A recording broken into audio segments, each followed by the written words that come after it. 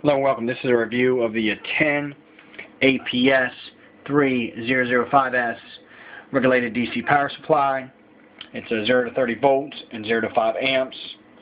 It came with a set of leads, banana clips there, 2 alligator clips. And I got the little light to just show the circuit around. So we'll turn it on here. And it's adjustable. And I have it set at 12 volts, and you can see it's running 0.25 amps. And there's the light. Let's turn this light off. You can see that light there.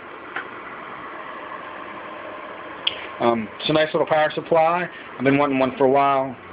I got it on eBay, and it came super quick in the mail. Just a look inside here. It does have a multi-tap transformer. And we'll turn it back on here. And if you turn it down, you can actually hear the relays clicking.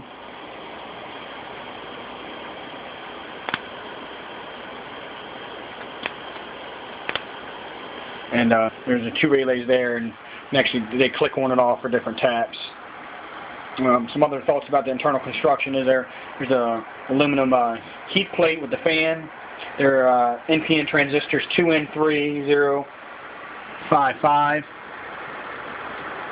And there's 2 of those. I've got the bridge refractor down there on the board. Also next to the board, kind of interesting to make it out, there's another little IC chip, and that's a over temperature protection chip, it says. There's the main switch, and then the power supply.